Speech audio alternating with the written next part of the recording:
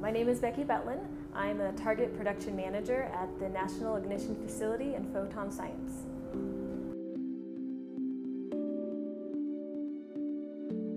Growing up, I had a pretty typical childhood. My parents put me in lots of different activities, but what I really found myself gravitating towards was anything that had to do with creativity, building, or solving problems.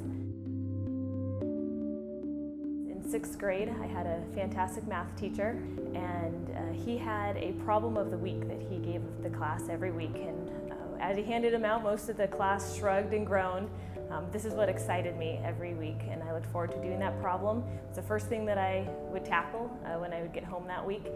And I just loved really trying to figure out the problem, the challenges associated with it, and the satisfaction from figuring it out. And that's really what gave me my love for problem solving as well. Definitely a few key factors that led to engineering. One of them was definitely my dad's engineering business.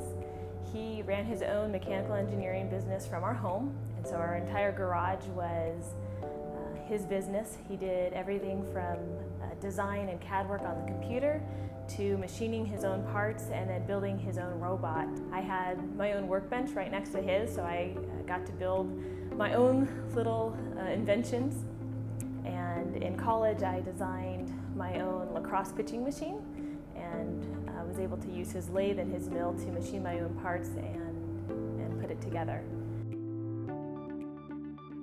I started as an engineer doing some design and analysis work for NIF. About a year after I started here, I was put in a position to oversee a production assembly team where we were assembling some of the large optics for NIF. And that's really where I found my love for production. I was able to oversee that team for about 3 years, and then was given the opportunity to come to targets and the target team for NIF, where we build all of the targets that the NIF laser shoots.